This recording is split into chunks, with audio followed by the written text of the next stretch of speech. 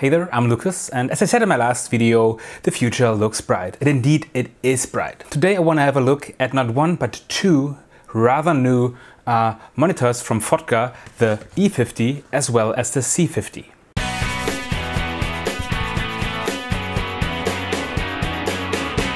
So first things first, I figure out the most interesting part for you guys is the actual brightness of these monitors. Right now, both are only set at 300 nits. But as you can see, we can easily switch them to their high brightness models. On the right side here, you can see the C50, which has a maximum brightness of 2000 nits. And as on the right side, we have the E50 with a maximum brightness of 2500 nits. As you can already tell here, the difference of 500 nits is not the biggest one in real life. But let's have a look at the measured data. Both feature some presets, but let's concentrate on the usual D65 wide point as well as the adjustable user mode. The E50 ranges a bit low when set to D65, only around 5300 Kelvin. Also, while we get quite a bit of light already, we are around 300 nits short of its advertised value. The switch to user mode without adjusting any setting changes things tremendously though. Not only do we land very close to the 6500 Kelvin, the light output is even larger than advertised and reaches over 3100 nits. The C50 set to 6500K is much closer to its dedicated target, but not quite there, also around 200 nits less than what's on the box. Switching to user mode, we get a little bit colder on the wide point, but just as with the E50, the brightness is much higher than anticipated, at over 2400 nits. With some adjustments, we should be able to land on D65 quite well, sacrificing a bit of the gain brightness in the process. For both monitors, the performance is very fair and even brighter than we thought. You gotta love these kind of surprises. So what I wanted was record some footage outside in broad daylight to show you how well this display is readable in broad daylight. The issue is right now it's winter and also there's a lockdown going on, so I'm not gonna do that. But to give you a general idea, my friend Daniel shot these two photos with his cell phone in broad daylight, high noon so to say, last summer. So you can get an impression of this monitor, especially compared to the inbuilt camera display. It's really well readable outside in, I guess, any lighting condition. One of my biggest concerns with high brightness monitors was always the battery drain. So I hooked up my old trusty NPF 750 batteries with a capacity of 5000 mAh and checked for the endurance. So a fully charged of these batteries will last you around 125 minutes on 2500 nits on the E50 monitor. At full 2000 nits, the C50 topped out at around 240 minutes. And at 1000 nits, both monitors ran about 165 minutes. That's some pretty good battery life. Function-wise, not much has changed since the A50 series. So let's go through this real quick. We still have the waveform in RGB, YUV and luminance only. We have a vectorscope, we have peaking, zebra, adjustable, false color in two different variations. We have some kick-ass anamorphic modes in 1.25, 1.33, 1.5, as well as 2x, and my personal favorite 2x Mac, which crops into the image and gets rid of the black sides. We can still pinch to zoom on the touchscreen, and of course all the other small things like 1:1 pixel preview, frame guides, audio meters, etc, etc. And of course we still have the LUT preview. And as before, we can load our own LUTs by putting them on a flash drive in .cube format and loading them into the monitor. As before on the A50, we have 7 buttons, real tactile buttons, that we can assign in the monitor to our liking. On the E50, you can swipe from the top and then set the different buttons.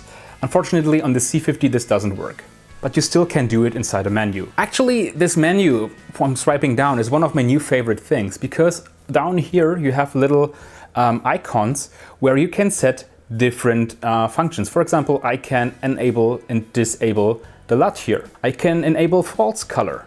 And one of my favorites, a broad overview with all my scopes. So I have a vectorscope, waveform, histogram and audio meters all in one view together with the camera image. As I already anticipate this question, no, There is no cross conversion from HDMI to SDI or vice versa. In the past with reviews, I liked to test the latency of the monitor by comparing the internal LCD versus the external monitor. However, what I noticed is that I mainly test the delay of the HDMI output, because usually these monitors don't have any delay. It's the camera that does. So when you simply hook it up to the computer and move with the mouse a bit, you can directly see that there is simply no latency. Talking about latency, both of these monitors feature an HDMI and SDI loop throw.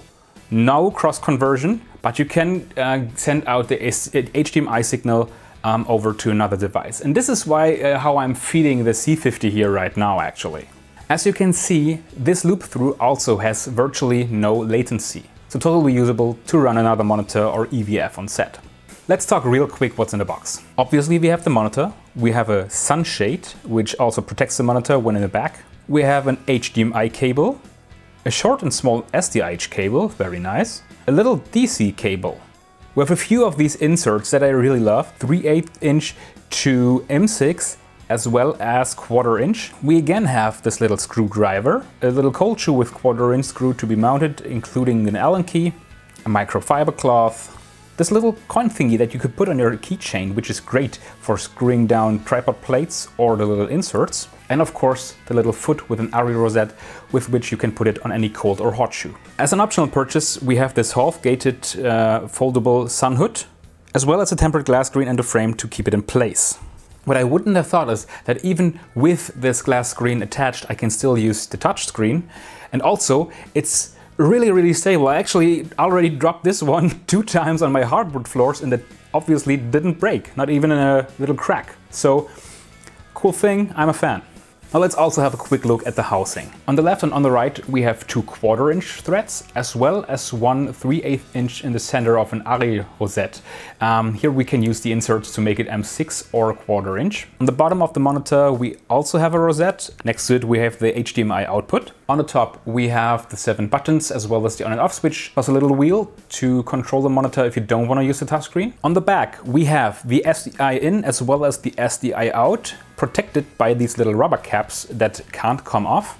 We have 2 ports for NPF batteries, a DC input and a DC output, a headphone jack for monitoring, an HDMI in and a USB port for applying firmware updates and loading LUTs. On the rear you can also see the visual difference between the C50 and E50 monitors, which is the cooling unit, including a little fan on the rear of the E50. So this will handle heat a lot better. The DC out on the rear is not really good for running your camera, as you always need 2 batteries installed to be able to run it, but it is pretty cool to run a Nucleus Nano, for example. Now let's have a deeper look at the difference between the C50 and the E50 monitors. So you already saw the fan unit on the rear of the E50. Actually, the C50 looks more or less identical to the older A50, aside from the little rubber caps on the SDI ports and the bezels around the display. The other differences are in the menus or in the functionality of these 2 monitors.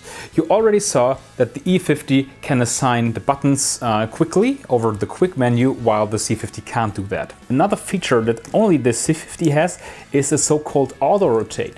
So basically, when I rotate the display like a phone, it will also rotate the image. And then there are some oddities between these 2 monitors. For example, in the major overview you can already see it, that the vectorscope on both monitors looks differently.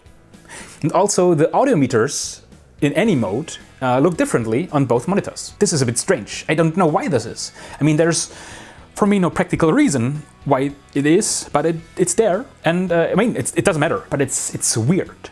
Nothing is ever perfect, so let's have a look at what is not so cool. First, let's talk about the wheel, which you use when you don't want to use the touchscreen.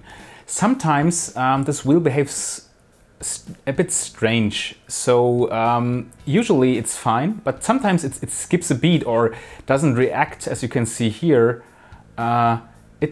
It's mild annoyances. I don't think it's a deal breaker, in my opinion at least. Along the same lines, the touchscreen sometimes works a bit weird. I mean, right now I'm using this monitor from the side, so probably I'm not hitting the icons here correctly. Usually a mild annoyance. It's nothing deal breaking, but it's there and it's fair to address it. Another issue That's where I'm wrong though. In this part of the review I had a little rant about legal and full range and how lots of monitors, including the Atomos Shinobi, can cut off your signal. However, while I was shooting more B-roll on the matter, I noticed that I made a little mistake in my initial examination and that these monitors don't have any issues displaying full range signals. To shed a bit more light on the issue and a possible workaround I found, I will make another video on the matter, so stay tuned for that.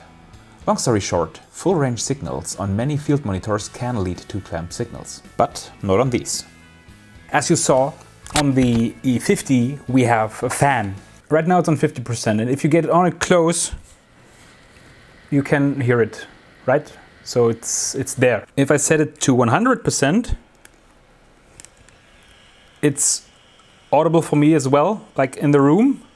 At 50% at this distance it's not audible. At 100 it's definitely audible. And you can also set it entirely off. So the E50 in general has a much larger cooling element. So you might get by with setting it off, but I would keep it at least 50%. It's not really audible and you're a bit safer on the overheating side. Which one would I recommend? Basically, both are fantastic monitors.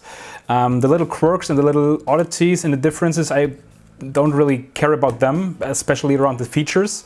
Nothing of that as a deal breaker. The E50 is a bit brighter, which is always nice to have, and it has the larger cooling element, so it will last longer on a very hot summer day or on a heated set. If you don't really care about the heat, of course, if you live in an area which is not super hot during the summer or you don't shoot during the summer, the C50 will serve you just fine, I think. So really, both are fantastic choices. But if I had to pick, I'd pick the E50. So then, thank you so much for watching and sitting through this probably very long review about the new Fotga monitors. So yeah, till next time.